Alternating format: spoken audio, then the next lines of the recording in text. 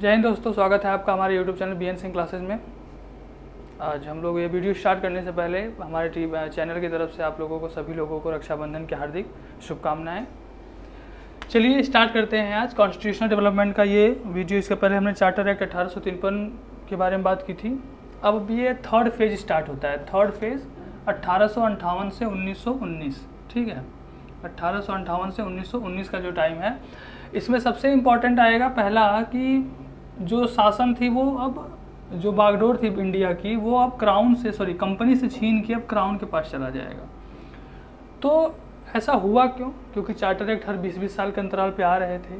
तो ऐसा हुआ क्यों? देखिए, सबसे पहले तो जस्ट एक साल पहले 1857 का स्वतंत्रता संग्राम हुआ था। The first Indian movement for struggle, मतलब वही भारत का स्वतंत्रता संग्राम, फ्रीडम स्ट्रगल, जो हमारे इंडियंस उसको भारत का प्रथम स्वतंत्रता संग्राम कहते थे। जबकि जो इंग्लिश थे, मतलब जो अंग्रेज थे, वो उसको सिपाही म्यूटिनी कहते थे।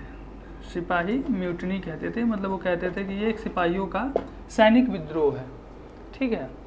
अब 1857 का जो स्वतंत्रता संग्राम है, इसके बारे में तो अगर हम ज़्यादा जाएंगे डिटेल में तो फिर वो हिस्ट्री का पार्ट हो जाएगा, और हिस्ट्री अभी हम लोगों ने स्टार्ट नहीं किया है। जल्दी हम लोग हिस्ट्री के बारे में स्टार्ट करने वाले हैं, ठीक है।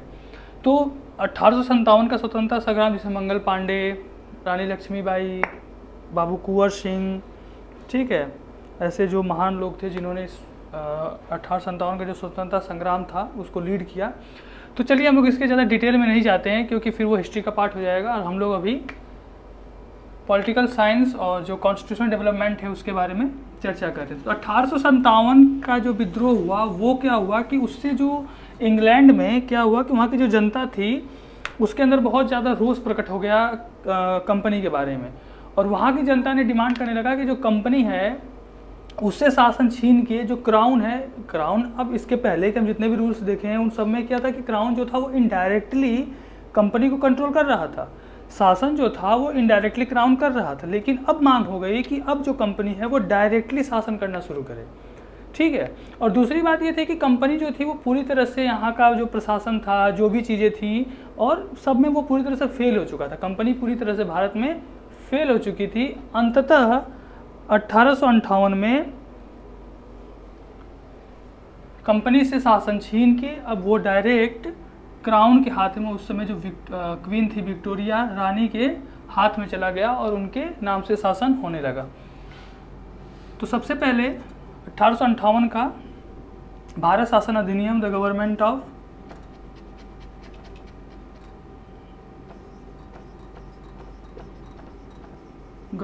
ऑफ इंडिया एक्ट 1858, ठीक है। The act of good for India act, India act 1858, ये कहा गया कि ये भारतीयों के लिए एक अच्छा कानून बनने जा रहा है जो भारतीयों को आगे ले जाएगा। अब हम लोग इसमें बात करते हैं कि चेंजेस क्या हुए। 1858 का जो भारत शासन अधिनियम था, the government of India act 1858, उसमें चेंजेस क्या हुए। तो देखिए,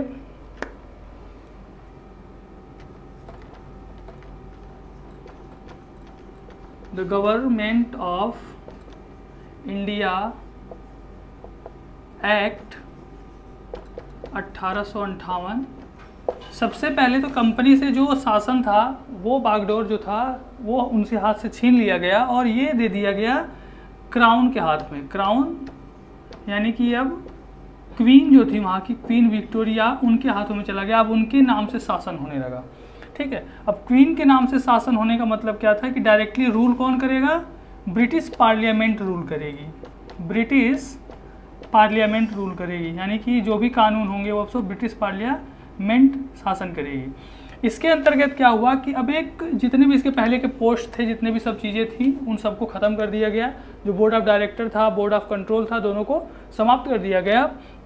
एक नए पोस्ट का सृजन हुआ, एक नया पद का सृजन हुआ, जिसे secretary of state, secretary of state for India, secretary of state for India, इस पद का यानी कि भारत सचिव, इस पद का एक इस नाम से एक पद निकाला गया। जो secretary of state for India होता था ये ब्रिटिश पार्लियामेंट का मतलब भारत जो ब्रिटिश सरकार थी उसके कैबिनेट का मेंबर था, कैबिनेट का मेंबर होता था, कैबिनेट मेंबर होता था, कहने का मतलब वहाँ के सरकार का मेंबर होता था।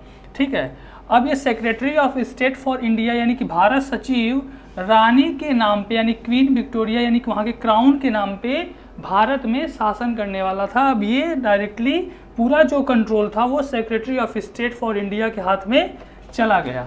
ठीक है, अब देखिए क्या हुआ कि सेक्रेटरी ऑफ स्टेट जो था उसको हेल्प करने के लिए एक 15 सदस्यीय 15 मेंबर एक काउंसिल बनी। 15 सदस्यीय काउंसिल विधान मतलब एक परिषद का निर्माण हुआ।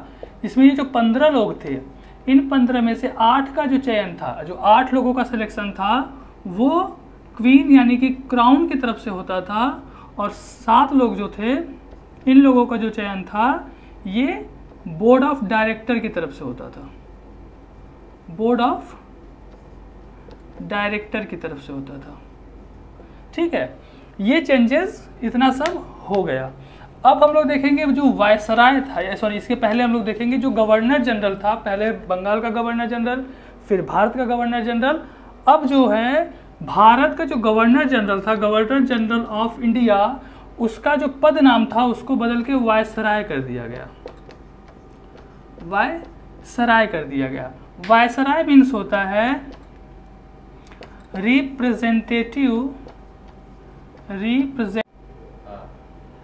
रिप्रेजेंटेटिव ऑफ क्वीन, यानी कि ये क्वीन का प्रतिनिधि है, उसके तौर पे काम करेगा।